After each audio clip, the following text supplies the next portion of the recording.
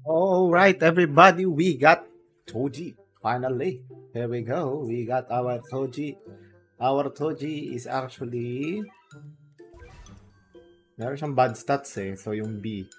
Pero pag inibo naman natin, tataas naman yan. And once na mag-farm na rin yan ng mga what do you call this? Mga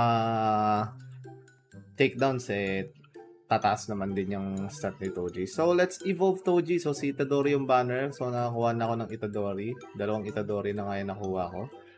So, let's evolve our Toji and let's showcase our Toji. There we go. Yan, kumpleto na nga lahat ng mga requirements kay Toji. Curse Worm, Green Essence, Blue Essence, Rainbow, Red Essence, and Purple Essence. Pero kulang tayo sa pera. Meron tayong 25k. Yun lang ang masama. Kulang pa tayo sa pera. Siguro ang gagawin ko na lang muna ay magpapera muna. So magantay muna tayo ng mga ibang banner dito. Kasi may mga inaantay pa akong banner dito. Katulad ni Gojo. Yan, inaantay ko rin na banner yan si Gojo. So, magpapapera muna ako kahit konti and then let's get our Toji. Alright, so ngayon meron tayong around 42,000 na pera. We have 42k. 953. So, mai-evolve na natin ang ating Toji. Let's evolve our Toji. And here we go. Ayan na. Z plus S and A. So, yun yung stats na nakuha ko sa kanila. Alright. So, ngayon, since nakuha na nga natin si Toji, so, equip cosmetic natin. So, tanggalin muna natin si Red Loco. Yan.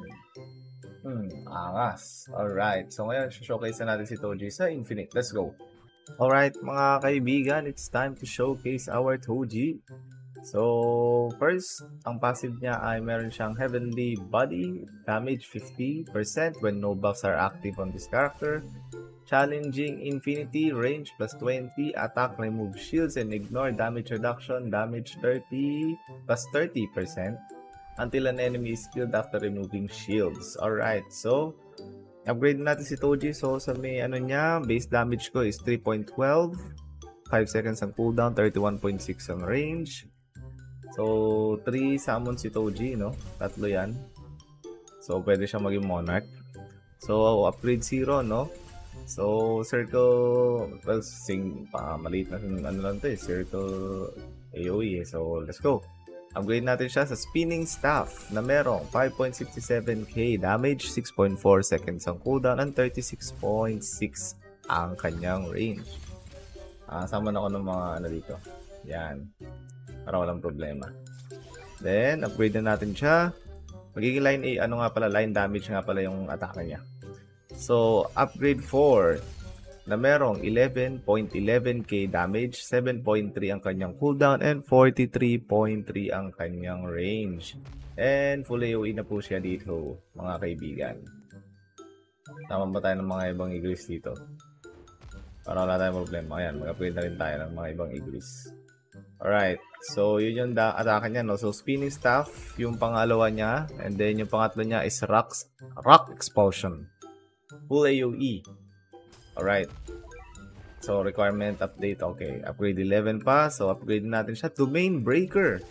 Domain Breaker na meron 12.81k damage, 6.4 ang kanyang cooldown, and 48.3 ang kanyang range. And yung full AoE niya naging circle na lang. Circle AoE na lang. So, wala na yung full AoE niya. So, let's upgrade him more. Chain Blitz.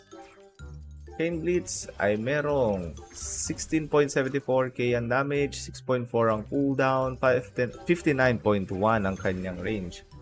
And yung circle niya naging cone. Yes, there we go. Naging cone ang kanyang damage, ang atake. Upgrade na natin sa Curse Inventory, and this is his last, no? Na merong damage na 19.73k, 6.4 seconds ang cooldown, and 62.4 ang kanyang range. Now, ito yung passive niya, Curse Inventory. gains the ability Curse Inventory. Using Curse Inventory will swap between Chain Blitz and Domain Breaker. Ang Domain Breaker ay merong 25% increase sa range and boss damage, while ang Chain Blitz naman 10% ang damage. So pwede natin sa Chain Blitz. Ayan. So Chain Blitz na ang kanyang atake. Naging circle ang kanyang atake. So, medyo hindi ko gusto yung pagka-circle ng atake niya, no? Para sa akin, hindi siya ganun kaganda. So, ano na lang tayo, mag-cone na lang tayo para mas malaki yung mga, range. See? Mas malaki yung range nun, no? Ng cone niya. So, ayun nga lang si Toji, guys. Look at him. Diba? Red na red ang eyes. So, naka-low detail ako kaya hindi nyo ma-appreciate lalo eh. So, yan. Ayun na si Toji, guys. So, I hope na-enjoy nyo itong video na to. Huwag nyo kakalimutan mag-like, mag-subscribe, at mag-comment down kayo below kung gusto nyo pa ng anime Vanguards video. And I will see you in the next one. Peace!